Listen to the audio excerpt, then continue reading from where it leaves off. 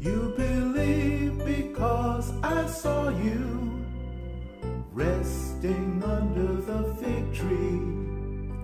Jesus called that disciple an Israelite indeed. You will see greater things than these. You will do greater things than these. I have to suffer to put you at ease. Good morning. It is Sunday morning, January 17th, the second Sunday of Epiphany. In our gospel lesson this day, we hear the story of the calling of Nathanael. And initially, Nathanael dismisses the idea that Jesus could be the Messiah because he comes from Nazareth. But he later discovers that where we come from isn't important, but rather it is to know that where we are is important, especially when where we are is with Jesus, who reveals himself to be the very Son of God. I invite you to prepare yourselves for worship this day as we share together the order for confession and forgiveness. Blessed be the Holy Trinity, one God, whose voice is upon the waters, whose mercy is poured out upon all people, whose goodness cascades over all creation. Amen. Let us confess our sin, trusting in the abundant grace of God. Holy God, you search us and know us. You are acquainted with all our ways. We confess that our hearts are burdened by sin, our own sins, and the broken systems that bind us. We turn inward, failing to follow your outward way of love. We distrust those who are not like us. We exploit the earth and its resources and fail to consider generations to come. Forgive us, gracious God, for all we have done and left undone. Even before the words are on our tongues, you know them. Receive them in your divine mercy. Amen. How vast is God's grace. Through the power and promise of Christ Jesus, our sins are washed away, and we are claimed as God's own beloved. Indeed, we are forgiven. We are called to be the beloved community, living out Christ's justice and the Spirit's reconciling peace. Amen. I invite you to join in singing the opening hymn for this day, This Little Light of Mine.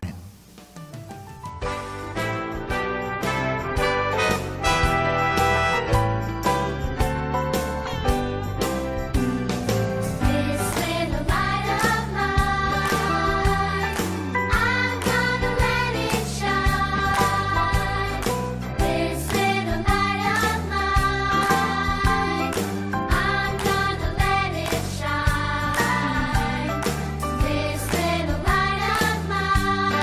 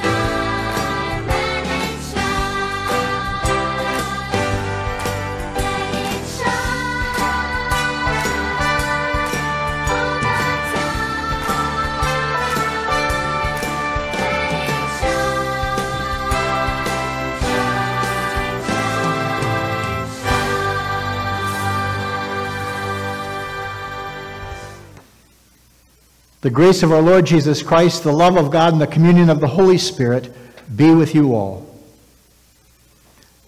Let us pray. Thanks be to you, Lord Jesus Christ, most merciful Redeemer, for the countless blessings and benefits you give.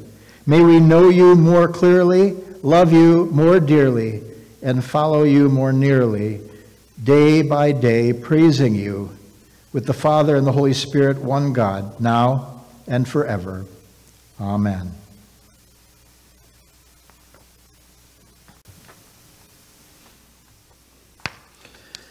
The Holy Gospel for this day is the Gospel according to John. Glory to you, O Lord. The next day, Jesus decided to go to Galilee. He found Philip and said to him, "Follow me." Now Philip was from Bethsaida, the city of Andrew and Peter. And Philip found Nathanael and said to him, "We have found him about whom Moses in the law and also the prophets wrote, Jesus, son of Joseph from Nazareth." Nathanael said to him, "Can anything good come out of Nazareth?" Philip said to him, "Come and see."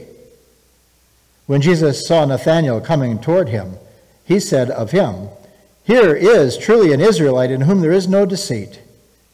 Nathanael asked him, "Where did you get to know me?" Jesus answered, "I saw you under the fig tree before Philip called you." Nathanael replied, "Rabbi, you are the Son of God. You are the King of Israel." Jesus answered, "Do you believe because I told you that I saw you under the fig tree? You will see greater things than these." And he said to him, "Very truly I tell you, you will see heaven opened and the angels of God ascending and descending upon the Son of Man." This is the gospel of the Lord. Praise to you, O Christ.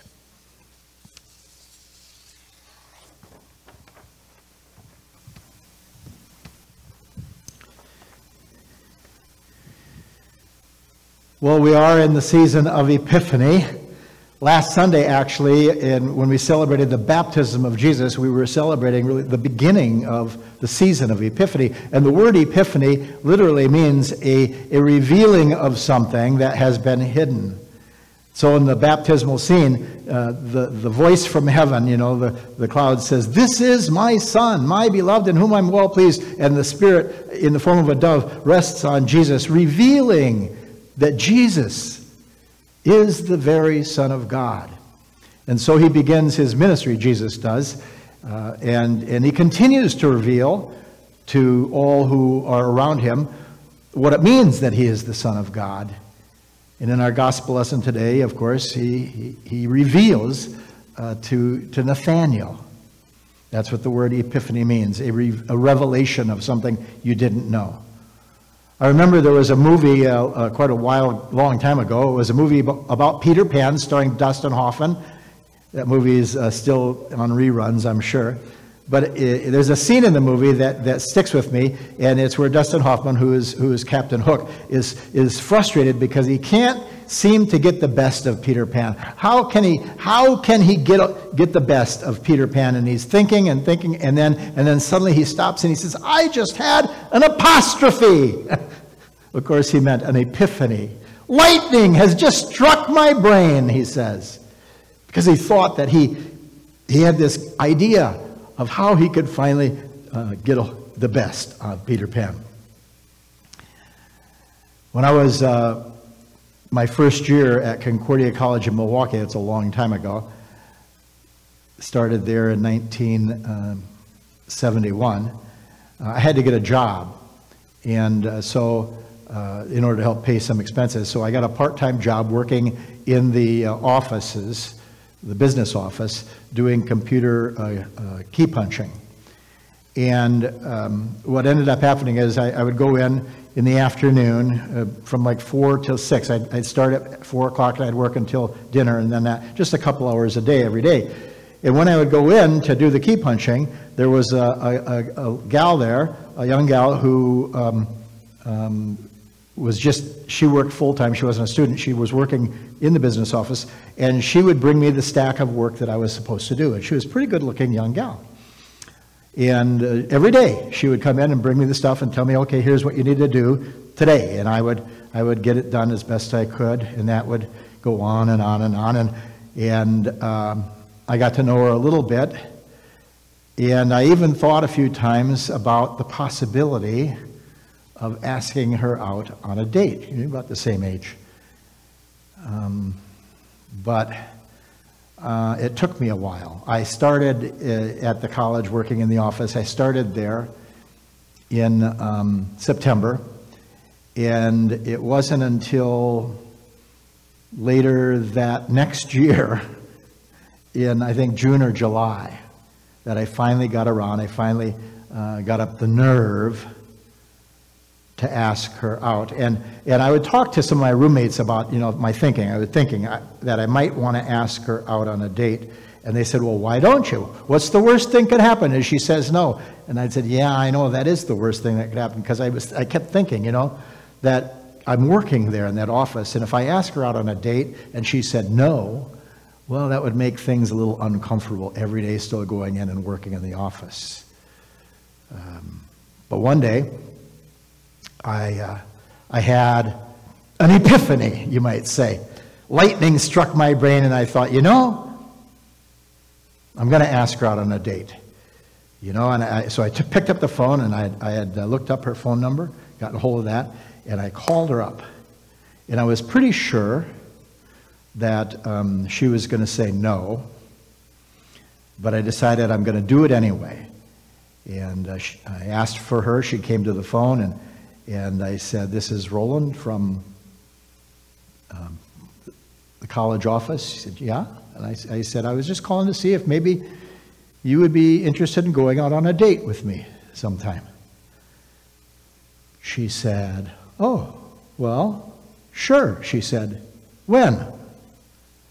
Well, that caught me off guard, because I thought for sure she was going to say no. I hadn't even thought about what kind of date I might be asking her out. So when she said sure, I grabbed the newspaper, happened to be close by, and I quick scrambled and opened up to the page that has the movies showing. And I said, well, how about we go to a movie? And there was a big ad for a movie in the paper then, in the summer of 1972. It was Fiddler on the Roof. And I said, how about we go see Fiddler on the Roof? And she said, okay, when? And I said, how about Saturday? Great. So we agreed I would pick her up and we'd go see the movie Fiddler on the Roof. That's how we ended up going out on our first date. Now, if you remember the movie Fiddler on the Roof, it's a pretty old movie, obviously. But the movie begins with a fiddler, someone playing a violin, standing on top of a roof, balancing on a roof, and playing the fiddle. And then the main character in the movie, Tevier, who has in the movie 3 daughters and a wife, Tevier explains why there's a fiddler on the roof. Kind of crazy, he says, isn't it? A fiddler on the roof. What's he doing up there? And he says, well, in this little village of Enetevka, he says, you might say we are all fiddlers on a roof, trying to, squeak out a pleasant and happy tune without breaking our necks. It's not easy, he says. Well, why take the risk? Why stay up on the roof if it's so dangerous? And I would answer that question, Tevye says, with one word: tradition. Tradition. And I remembered, that movie, of course, because it was our first date, but I remember the point he's making about how powerful traditions can be in keeping us from doing things that we might otherwise rather not choose to do, because we're afraid of breaking tradition.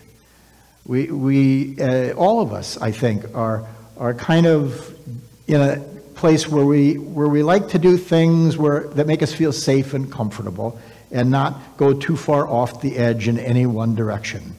Just stay on the roof and play our pleasant tunes, so to speak.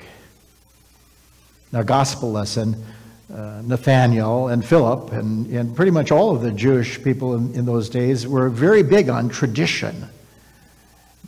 sticking to tradition, what they knew and understood and what made sense to them. And so when Philip comes to Nathanael and says, "We found the one, the Messiah, the one whom Moses and the prophets have written about.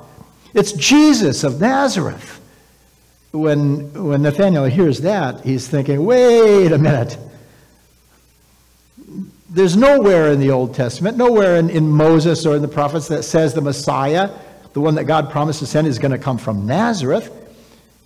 And Nathanael knows that the Messiah is supposed to be a descendant of King David, and he would be born in Bethlehem, not in Nazareth. What good could possibly come from Nazareth? And Philip says, "Come and see. Come and see." When I was talking to my roommates about possibly the idea of asking Bonnie on a date, they said, "Do it, take the risk, What could it hurt?" I said, "Well, it could, it might make things difficult." But eventually I said, "Well, why not? Give it a try. See what happens." And so Nathanael follows Philip, and Nathanael is approaching Jesus, says, "I know you. You are a true Israelite without guile." And Philip says, "How do you know me?" And he says, "Well, I saw you sitting underneath the fig tree." And in that moment, that's when, for Nathanael, he has his epiphany. Lightning strikes his brain, and he says to Jesus, "You are the Son of God.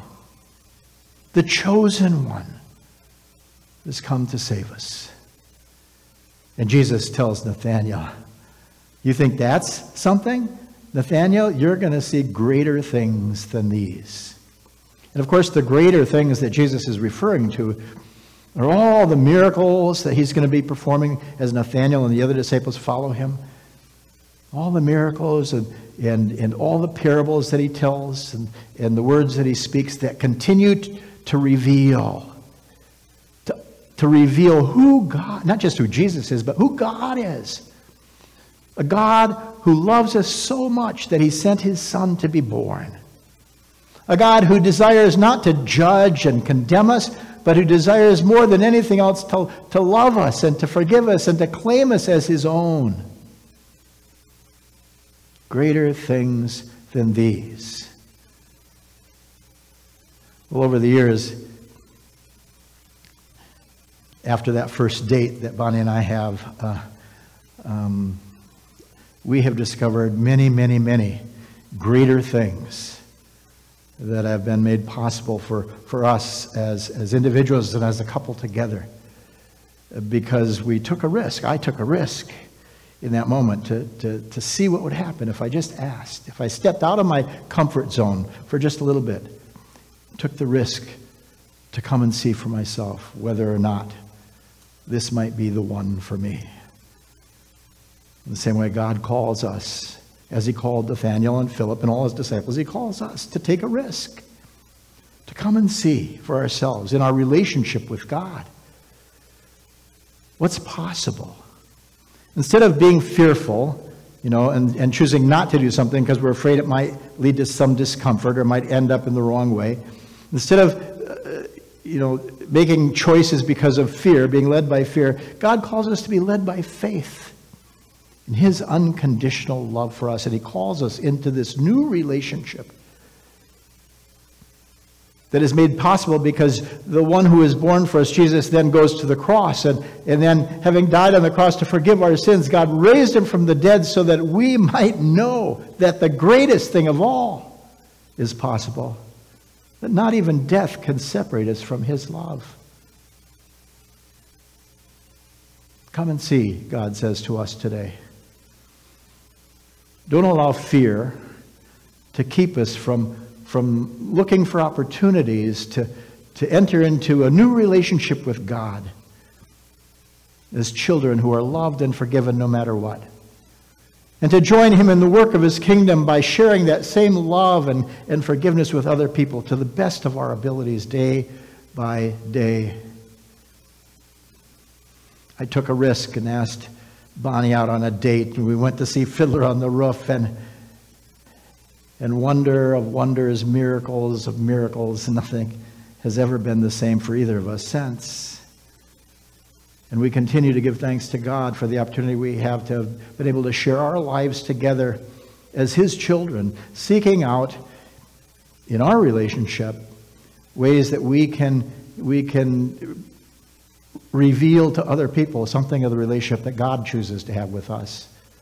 A relationship that's based upon unconditional love and grace and mercy and forgiveness, always. Amen. Now may the peace of God, which passes understanding, keep our hearts and our minds in Christ Jesus. Amen.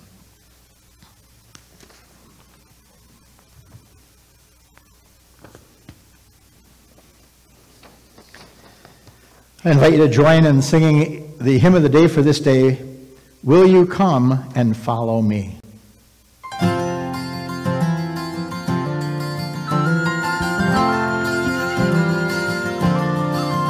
Will you come and follow me if I but call your name?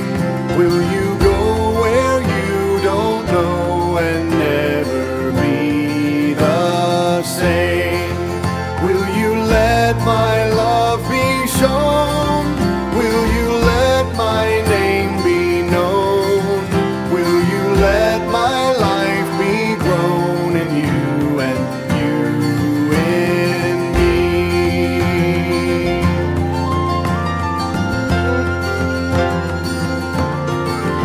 Will you leave yourself behind if I but call your name? Will you care for cruel and kind and never be the same? Will you risk the hostile stare? Should you like the tractor scare? Will you let me answer prayer in you and you in me?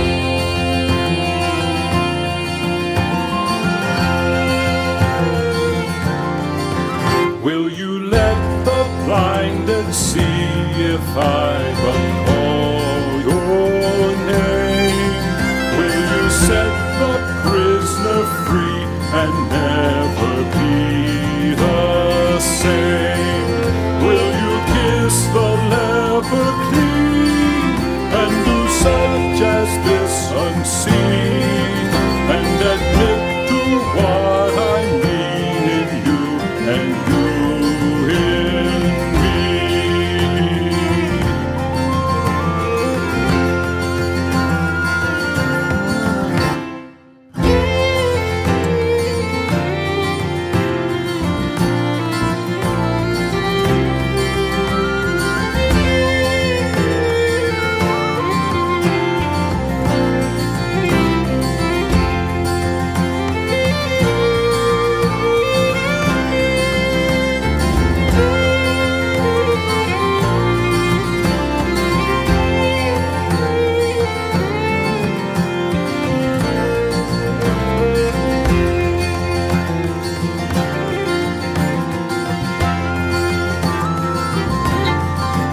Will you love the you hide if I but call your name?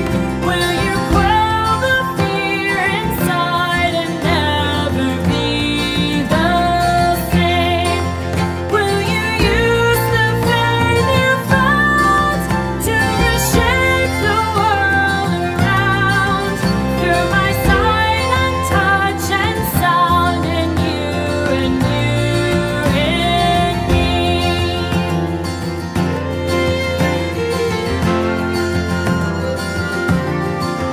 Lord, your summons echoes true when you but call my name. Let me turn and follow you and never be the same. In your company I'll go where your love and footsteps show. Thus I'll move and live and grow in you and you in me.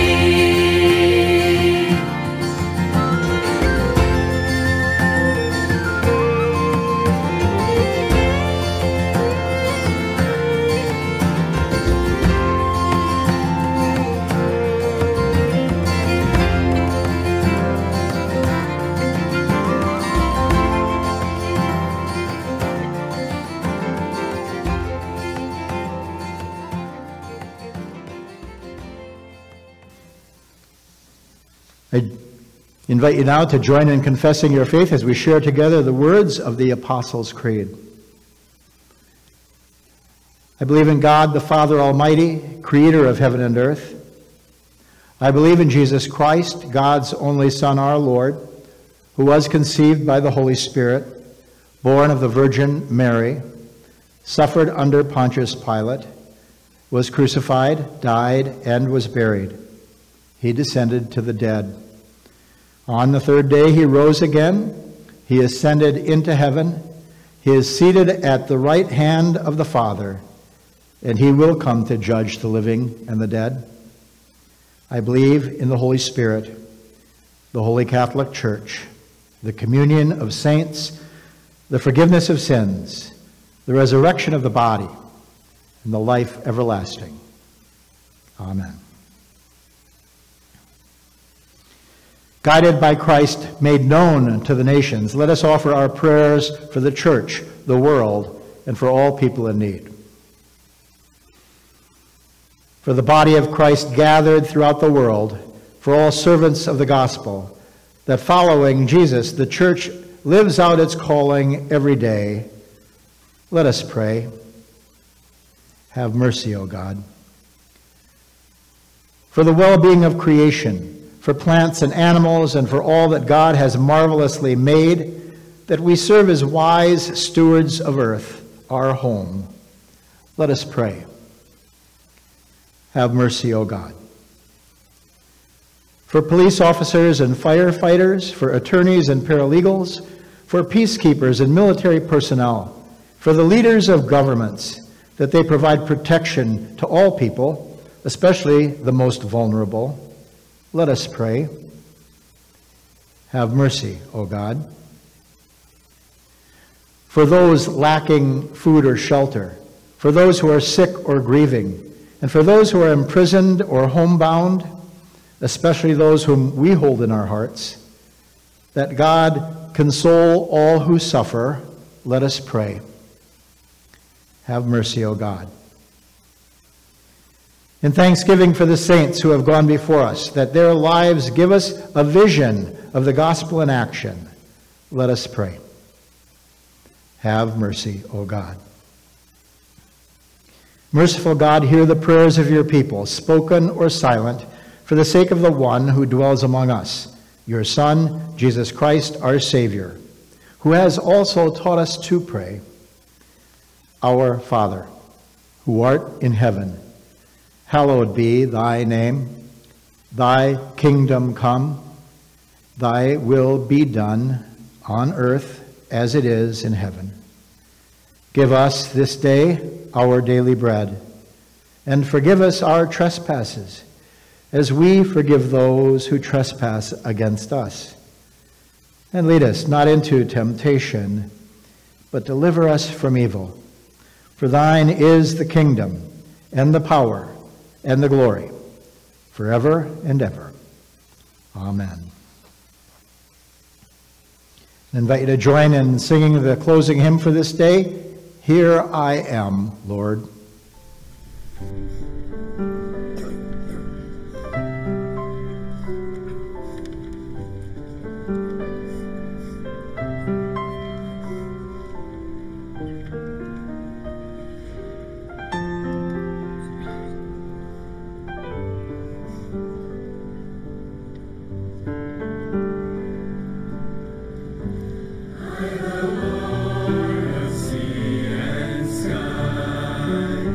I have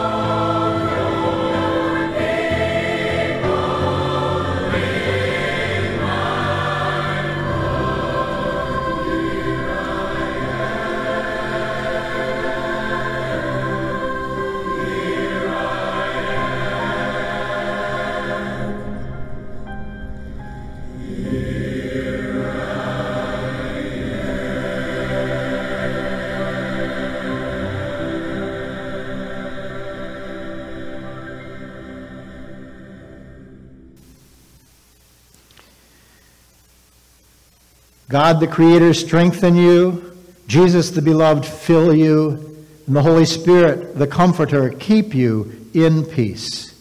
Amen. Go in peace. Be the light of Christ. Thanks be to God.